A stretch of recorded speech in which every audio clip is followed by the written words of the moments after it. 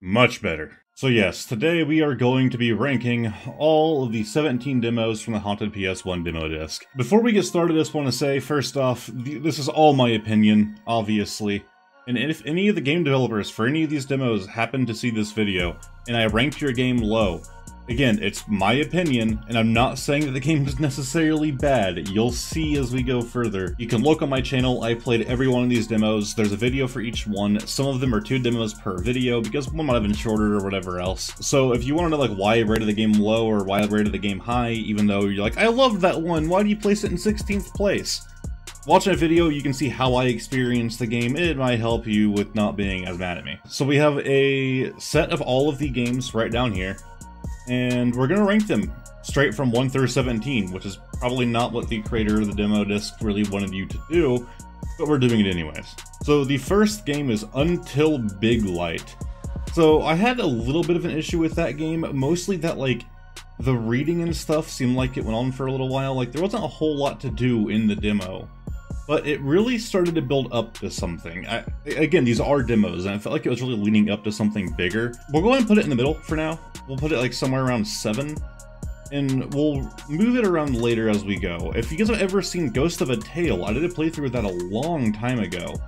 And Until Big Light gave me like a horror-esque version of that game, like the same feeling. So I actually kind of want to look into the full game. Alright, so next up we have Tasty Ramen, and man, screw this game. It's a really cool idea, and I just hate it. I'm just salty, because it managed to actually scare the crap out of me despite looking so bright and happy. Oh god! Like, this game looked so non-threatening, yet it scared the ever-living crap out of me. Just for that, because in my opinion, it was the scariest game on this whole disc. It gets to go up higher than Until Big Light. We're gonna place it in like 3rd for now. Again, we're gonna move things around as we go. This is where I start to make people a little mad. Snowy Castle, which, by the way, there wasn't any logo for the game, so I just have like a screenshot here that the developer posted on Twitter. I also learned the game isn't called Snowy Castle. It's called Snowy Castle Game, which is just weird. I also learned that there's a company called Snowy Castle Games, so this is 1 letter short of a copyright infringement. But if you guys have seen that, there wasn't a lot to the game. You were just running around relighting candles. I couldn't find all of them. I searched everywhere. And I never finished that demo. That was one of the only ones I didn't finish, because like there wasn't really much to it. You're just running around relighting candles. Like, the world was really pretty, and you had this like light in your hand that was really fun to flip around. But that was kind of it. So you get to go into 12th for now. Alright, so next up is Sauna 2000, and honestly, I went into this game expecting something a little more relaxed. It was not that. So this game did manage to scare the crap out of me. As somebody who's actually chopped wood for... Okay. It didn't go over too well. It gets to go higher up on the list. Now, we're not just rating these games based on did they manage to scare me. Again, you would think that would be the case because they're like horror games, and that is a huge criteria. Was it actually horror? But not every game goes for jump scares. I'm not just looking for that. But this game really did give me a good feeling of unease. However, despite my issues with Until Big Light, I feel like Until Big Light had more of a cohesive, like, I don't know, story or narrative to it that I enjoyed a lot more. So this gets to go just under that. There's really not much to say about Orange County. Again, there was no logo or anything for Orange County, so again, I just grabbed a screenshot. It was just like, you were just like skateboarding through a town. As far as I could tell, nothing horror-like happened in the demo. I couldn't find anything else to do. Like, I got, like, basically killed by the police, and that was pretty much it. There, hit me, do it!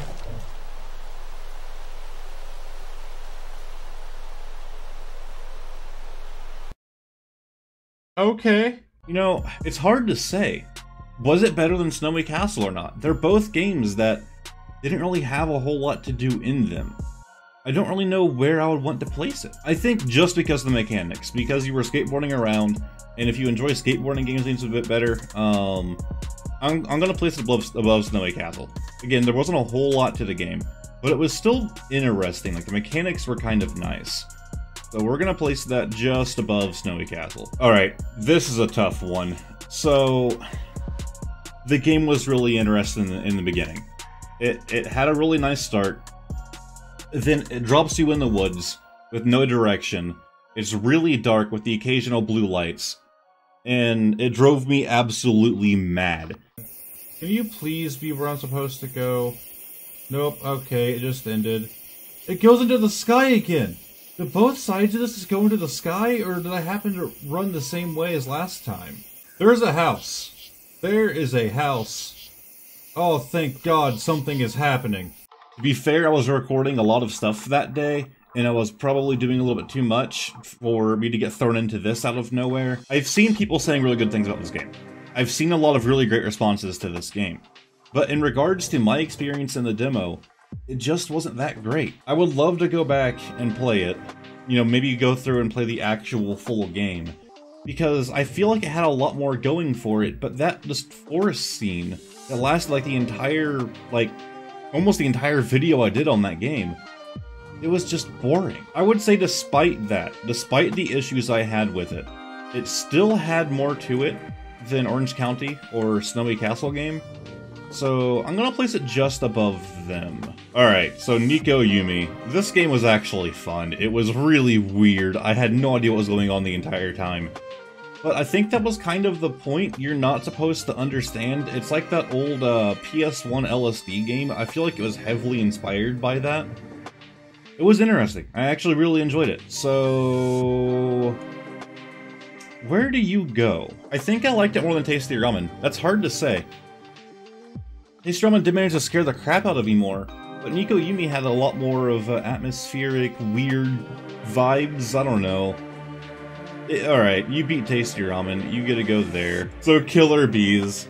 I couldn't find anything on this game. I could have gone in game and got a screenshot, but I figured I would pull up the really old Philips game, Killer Bees, from like 1980 something? Yeah, we're just gonna use their artwork instead. I don't know, the game didn't have a whole lot to it. You were killing bees. It was fun. Yep, we are actually killing bees. Got it. I suppose, you know, we're actually gonna crop this image, because we don't need to, like, try and squish that whole thing down. But you were just shooting bees. It felt really weird. There was one part that made me think, oh, it's going to turn around. It's going to get really horror-like. Because you had that, like, cross with a little dude on it that appeared. That, once again, kind of managed to scare me. That was about it. I don't know. Despite that, I still enjoyed it more than Ode to a Moon, but less than Sana, so it gets to go in the middle. Alright, so we have Insomnio, and honestly, this game is kind of what gave me a lot of hype for this demo disc. Until Big Light was the first one that I played, Insomnio was the second, and it actually managed to get me at a few points. It was actually pretty terrifying. You're going through this, like, dream world, and you're traveling between, like, dream to dream to dream. And it was actually pretty nuts. It wasn't, like, as out there as Nico Yumi, but it managed to build up, like, that sense of fear, that anxiety a lot better. It was part of the reason that I really wanted to play through the entire demo disc. To be fair, I am not actually claustrophobic, but when it comes to me in horror games, I don't care for being locked in small enclosed spaces. It gives you that feeling of nowhere to run. Okay. It's hard to say it was my favorite. We'll kind of decide that near the end. I will have to say it's going to go in the #1 slot for now, because I did enjoy it more than Tasty Ramen and Nico Yumi. Again, I'm looking back at it. I'm not, like, rewatching all my videos and then making this. I'm going off of my memory of what I thought of the game at the time. And, I don't know, looking back, I think I like it more than the others. Maybe I didn't say that during the video, but it was also the second one that I played. Alright, there's not much to say on this one. Heartworm, we're just gonna highlight you. We're gonna shrink you down. We're gonna move you up just slightly to the 17th place tab. And, yeah, that's where you get to stay. I just realized I got my games mixed up. I was thinking of the wrong game. My bad. Heartworm still isn't going to be anywhere near the top. The game had some interesting elements to it, but my god, like, you show me a psychology book that took me like 5 to 6 minutes to read all the way through, And there was no point to it. It didn't give us any relevance to the main story.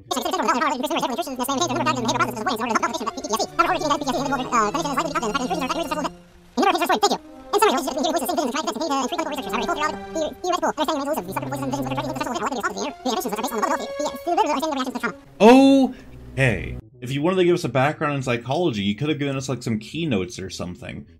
I thought I would have to read the whole thing. I thought there might have been a hint in there or something, and maybe there was, because I couldn't ever figure anything out with that game. I get the feeling it's going to be like a big puzzle game, and again, I'm not a huge puzzle game person. That's probably part of the reason why I'm ranking this a bit lower. But tank controls already loses some points for me. And I don't know. The game felt like it had so much ready and built up, like it had so much ready to go for it, and just never went anywhere. I'd also encourage the developer to maybe look into psychology a bit more. Maybe they're like a psychology major and I just sound stupid. But like I said in one part of the video, when she had all of those mental issues and they released her home for 7 days, I'm not an expert, but that just doesn't sound right. But just for now, we're going to place it right here on 14th. And we'll see if it gets moved around later. Alright, so Filth Breed. This game was probably the one that got me the most. It really, like, captured the horror elements I was looking for in this demo. I also didn't really expect it to give me a gun off the bat.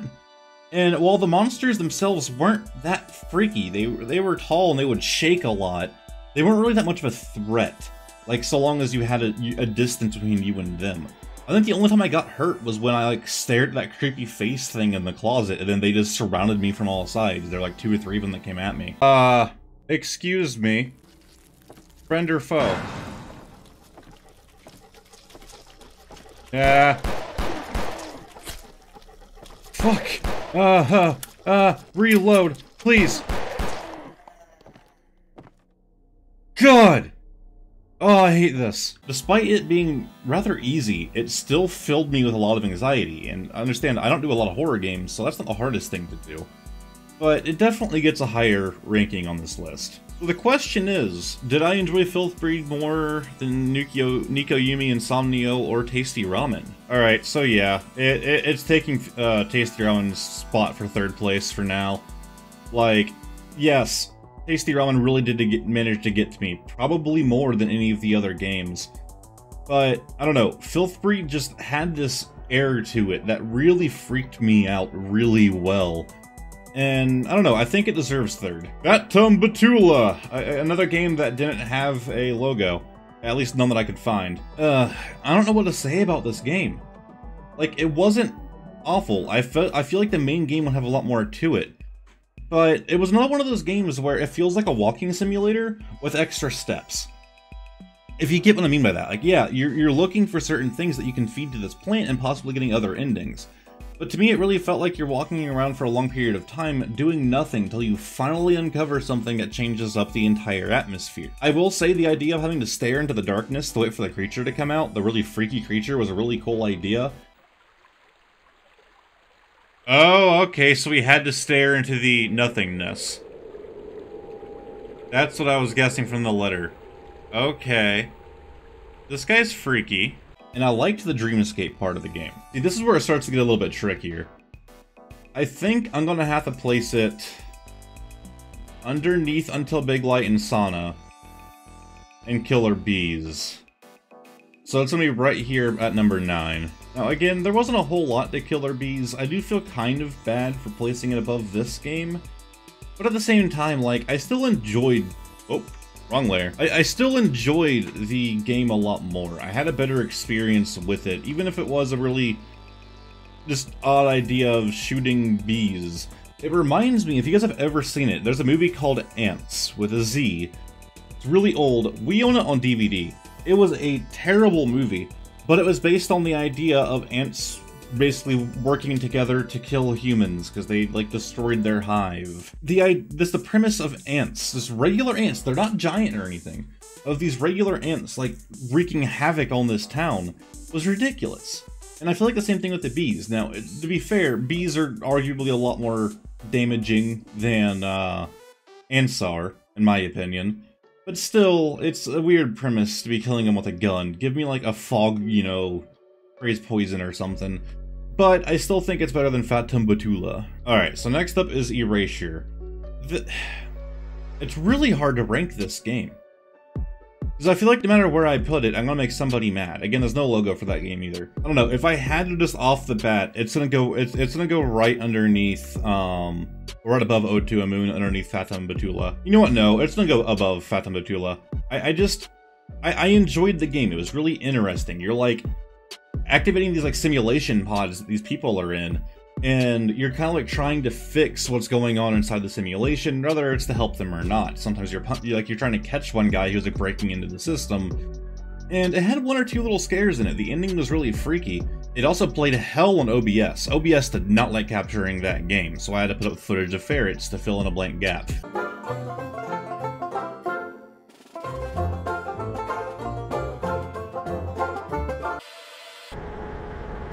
What the hell? I don't know, it wasn't bad, it was interesting. The controls and the way that you're like doing the hacking and stuff still didn't make a whole lot of sense to me, but I don't know, it wasn't bad. Alright, so next up is Effigy. This game really felt like they were trying to make a new Doom or like Quake game. Ironically, I am wearing a Quake shirt right now. It didn't feel like it was up to par with either of those games, despite it being going for like the PS1 aesthetic. In the end, I didn't have to kill anything. I learned I could just run. There was no reason to sit there and kill the enemies, I could just run away. I feel like, through the developer, they need to have some sort of way to like gate the player off to where they have to kill things. Maybe make the enemies faster or simply more threatening in a way that they can block you off, and you have to at least fight some of them. Because in the beginning I was, and the game was actually pretty challenging. But when I learned that you can just run stupid fast and just sprint away from them in order to continue in the game, there wasn't really much to it at that point. I feel like I would have a lot more fun with it if I would have stayed and fought, but I also wouldn't have got as far because, my god, I really sucked at it. Now, despite the flaws that I had mentioned, I feel like I still enjoyed my time with it. Looking back, I might have talked some more, like I might have been more bored during the video itself, but looking back, it really wasn't bad. It was a really neat idea. So I think it has to go above Killer Bees. I know that. I enjoyed the gameplay of it more than Killer Bees. What was better, Effigy or Sauna 2000? I feel like just because Sauna 2000 felt like complete, it felt like a really like more polished experience, I'm gonna have to put that above it, but Effigy gets to go right underneath Sauna. Oh, I forgot we're gonna have to rank this game. Dread Delusion was honestly one of the coolest ones on here. It felt like almost like a Morrowind or Oblivion-like game, but without the really populated cities and quests. It felt like it was a lot more simplistic than either of those games, with a huge horror element thrown into it. I liked the idea of the world. You're talking to these like clockwork gods, basically. Got another elevator. Hi, elevator. Are you gonna take me to another talking machine? There are machines here. I don't know if they talk. And a girl that looks like basically a ghost. I feel like, as somebody who is more used to more modern systems, who have, you know, quest markers and stuff like that, that hurt my experience with this game a little bit, as I do prefer games like Skyrim and Oblivion with quest markers over Morrowind that doesn't. Still waiting for that Morrowind remake to release. But all in all, it was honestly one of the best I've played. I think it needs to go above Tasty Ramen. Tasty Ramen was a great game, and if I was going for like a more jokey kind of thing, I'd be like, yeah, Tasty Ramen, first place! But realistically, I enjoyed this a lot more. So now I have to move all of these down. You know what, instead of moving all of them down right now, what we're gonna do is, just to make my life easier, we're gonna poke that over there. Alright, so we're moving on to Dead Heat, and this is the game I thought I was doing earlier, but I had gotten the games mixed up. Dead Heat was just like, you're going here, you're going in 17th. This game wasn't good. And I really feel bad, because like whoever made the game put a lot of time into it. I don't like being this like harsh critic on these games, but I have to be honest here, and I did not enjoy this at all. You're playing as what feels like two very generic characters that were inspired by the iZombie TV show, which actually isn't a bad show, by the way. The camera angles were awful, the controls were awful. There was no really way to put you in the right direction. The menu was completely broken for me. Press enter to interact with evidence. Got it. Enter does nothing. I got the hover over it. Press enter to turn off, space to enter. What? I can't do anything. No buttons are working. Tab works. Again, the full game could not have that menu issue, but it did on the demo disc. I feel like just because of all the terrible direction and... I mean, I didn't even have to find out. I still don't know to this day where I would go to get the safe code, because you could just guess it. Like, I just typed in a crap ton of numbers and pressed enter, and at one point in all of those numbers, I managed to get the code correct. That or I broke the game's code by putting in too many numbers, and the safe opened for me. Like, I don't know, the game wasn't fun at all. There's a lot of games on this list that I would love to revisit and look at the actual full release of the game. I feel like Dead Heat's one game I'm gonna be happy not to look back at. That is straight up, like, stolen art. I swear that rabbit is like an actual Disney thing. Alright, so literally, I just looked up Disney Thumper art, because Thumper is that exact rabbit right there. It looks like either they just looked up clip art of Thumper and just downloaded it and put it on the box, or they like redrew Thumper themselves. Okay, so our last game, A Place Forbidden. It didn't stick in my head as much as a lot of the other games that I played. And it might be because there wasn't anything super ominous about it. Like, yeah, it was freaky, I'll give it that, luring without the flashlight and stuff. But once you entered a room and made sure there was nothing freaky in the room, you kind of felt safe the entire time to go ahead and explore and try to complete the puzzles or stuff like that. The puzzles were interesting. I like the idea where it tells you to think like a librarian and yada yada. But I don't know what place it deserved. Alright, I'm gonna have to say, I enjoyed it more than Effigy. It was certainly better than Effigy. But I don't think I enjoyed it more than Sauna. You know what? No. There was more to A Place Forbidden. It felt more complete. So it is going to take Sauna's place. Alright, so that is it. In the end, we go from Dead Heat to Heartworm, Snowy Castle, Orange County, which I feel like this kind of shows you, at least it really represents to me, how good this demo disc was. I expected Orange County to be a lot higher up by the end.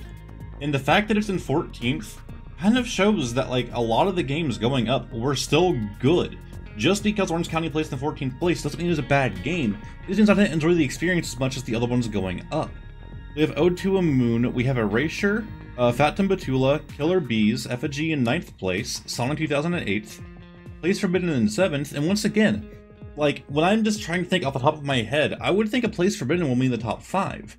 But when I go back and look at all of them, like, it's down in 7th because there were just so many good games on here. Moving forward, we have Until Big Light, and then the top 5, Tasty Ramen, which when I first made this list, I thought that would be in the top 3.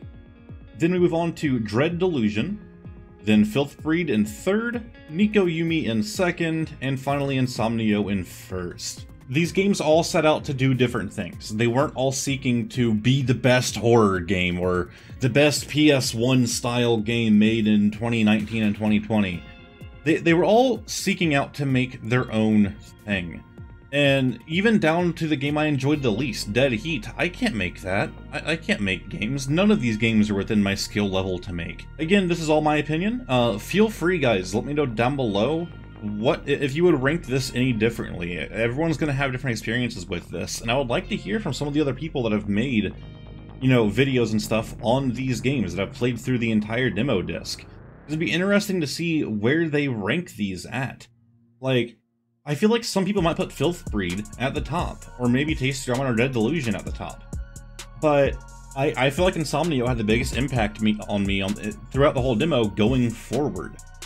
So it definitely took first place for me. I know this video wasn't entirely funny, haha. Maybe I'll throw a meme in here, future me do something with that. But I just wanted to kind of wrap up the whole series. It was a long series. I didn't entirely set out with the demo disc series to make it that long. It ended up being 11 episodes. I think 11. It might have been 12. Yeah, I just really enjoyed the experience, so I figured I would do one video, one last thing to wrap up the entire thing.